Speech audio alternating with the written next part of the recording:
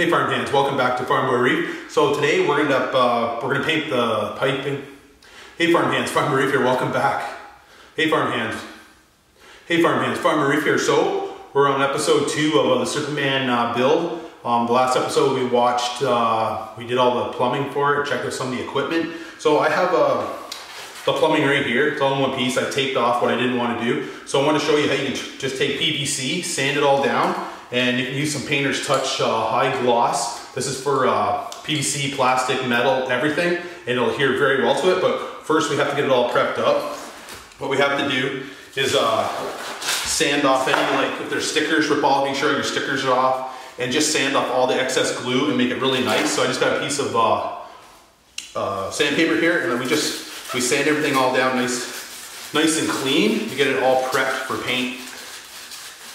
So it's very easy. Like you can buy colored PVC from all your local like Balfour Supply, any of those stores online, and so you don't even have to do this. But this is just such a small tank. It's such a small piece. I'm just going like a little bit of the extra effort here. I could have just done it all in like rubber piping or some flex and stuff, but I wanted to make it look good. So just get that paint and it'll stay on there forever. It's not gonna hurt anything, and you're good. So just take all the shine off of here, any of the excess glue, and then we're gonna start painting this all up to make it look really nice. And then we can get it back in the tank. So it's pretty simple, just take a little bit extra time and just go around and get all the glue off.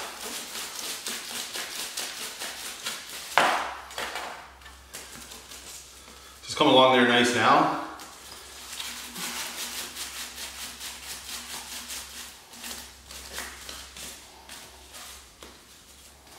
And any stickers you can peel off. For some reason the companies are obsessed with putting stickers on plastic that's very difficult to get off, and I don't know why they do that. But just take your time. Use like an acetone or something to take all the stickers off. So you guys see it's coming along good, getting rid of a lot of the glue smudges that are on there. It's a lot easier if you just take your time and try not to. But I just use a rag, and sometimes the rag just gets covered up too much.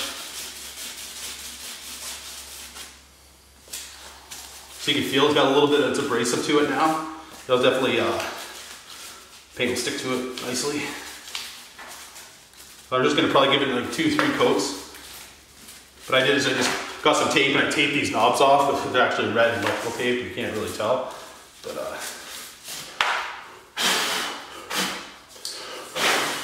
get a rag and wipe that down, and you're good to go. So you guys can see there, it's getting all cleaned up perfectly. So, got some paint, make sure you're doing the well ventilated area.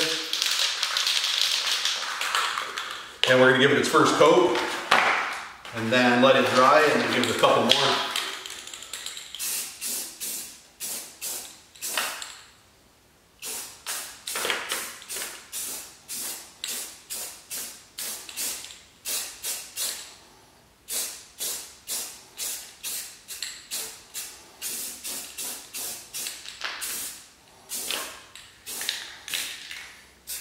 It would have been good if I could have hung it up, but this is what we dealt with. So I'm just going to give it a fine mist at the start here. Let that dry, and then we can do a few more coats.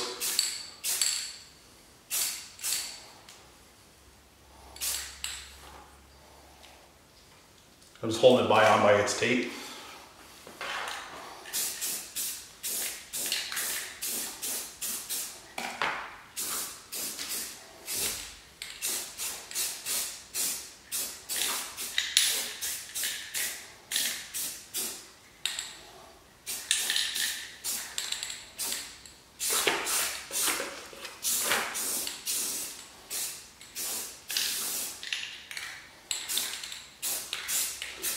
All right, farm hands, so we'll let that dry, and then we'll give it another coat. Farm hands, so I got all the rest of the coats on the pipe. As you can see, it's dry. What I want to do now is go get this all installed in the Superman tank. So this paint's really easy to use, guys. It's just a Painter's Touch. This one's a high gloss. You get at Home Depot, Home Hardware, it's about $8. And anybody can do this, so look at that. looks perfect. So let's go ahead now. Let's head back to the tank. Let's get this installed. Hey farmhands, so we're back here at the Superman tank. I got the piece of pipe that's all painted up. I ended up putting into the Tunzi pump. As you guys see, it turned out pretty good. I got a couple little touch-ups to do just around the valve. I'll just end up just painting that on, but looks pretty good. So what we need to do is glue this into place, and then we're gonna plumb the Deltec reactor onto here, get everything installed, and then put the drain pipe as well. So let's go ahead and do all that.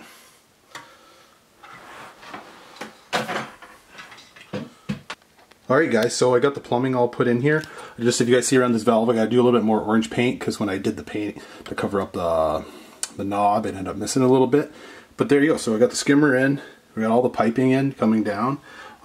There's the pump right there. Just put a piece of foam under it in case any little vibration, and we're good to go. So now what we have to do is place the Deltec over in the corner, hook the plumbing up to that, and we're on our way. And then I'm just going to get just a brush and just brush on any of those little white spots and probably do those 2 brown couplings up there and get everything to match. So it's coming along really nice, can't complain. Alright farmhands, so next thing, I have got a small heater here we're going to install. It comes with the little sticky pads with the clamps. So I think I'm just going to stick it on the side for now and get that installed. And then we have the ATO we're going to do on a later date, but we're getting very close. So now all we have to do is start getting, do the aquascaping, and then get the sand in there, and then we get some water mixed up. We're good to go. So I'm going to go ahead now. I'm going to install the heater. Alright, so I end up installing that heater right down in behind, everything tucked away, so the wires are all pretty much neat. I'm just going to zip tie those a little bit, hide them in the back. But it's coming along very nicely, nice and clean. It's looking good.